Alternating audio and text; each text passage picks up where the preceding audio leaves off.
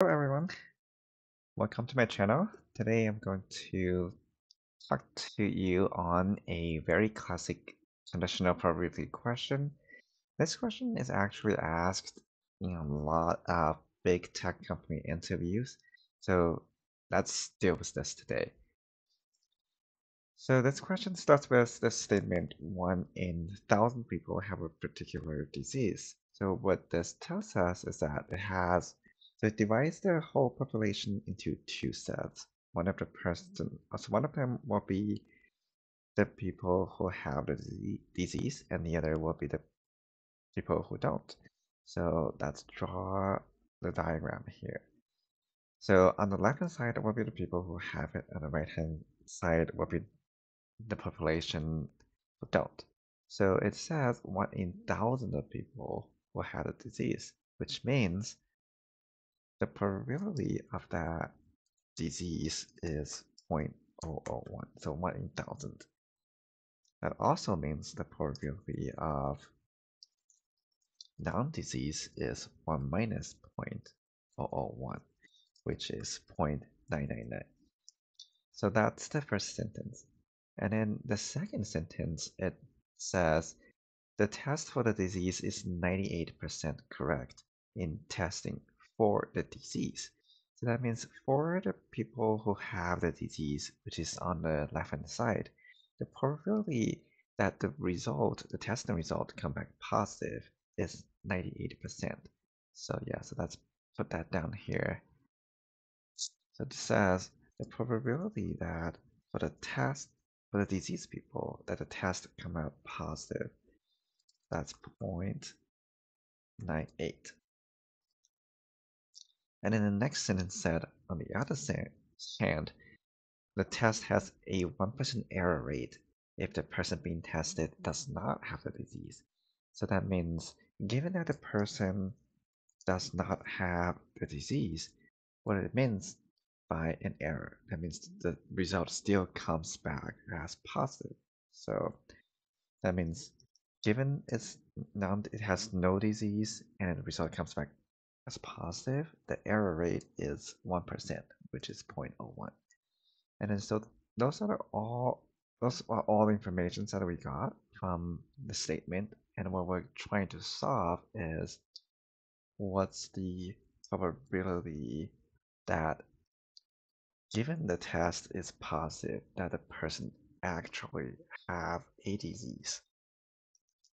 So according to the conditional probability formula, this could be calculated as the probability of disease intersect the test is positive divided by the probability of positive test.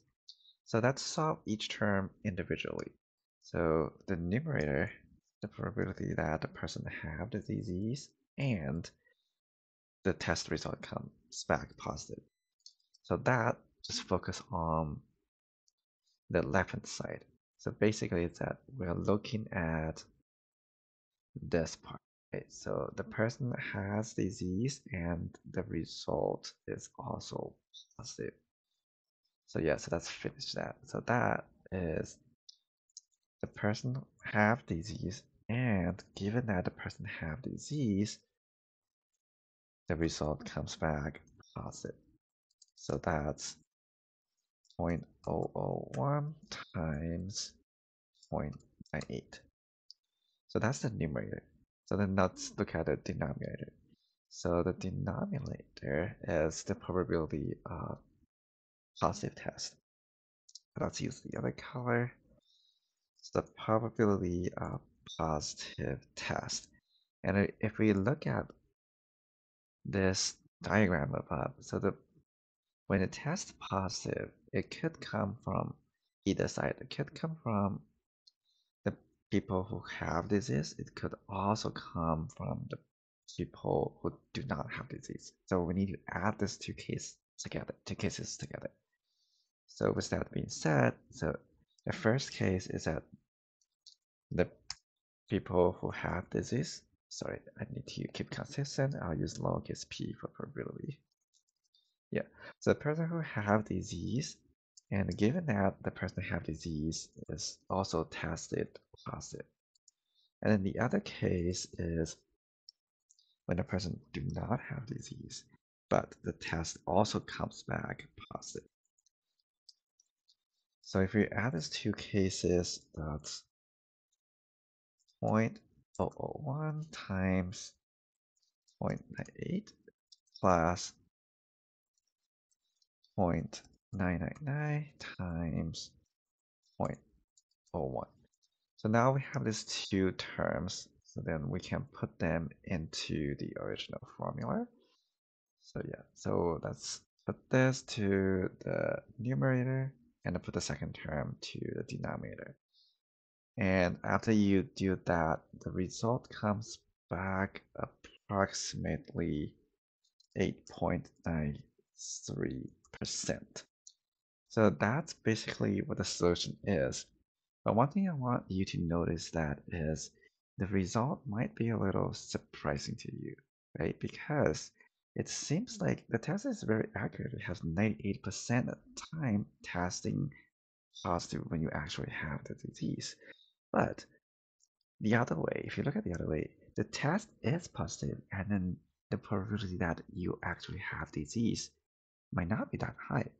So yeah, this might be a contradiction in your mind, but sometimes if you have a positive test, yes, what we could do is that you could go to another hospital and see another doctor, and if the second test also comes back positive, right? Given two tests coming back positive, and the probability that you have a disease will significantly increase.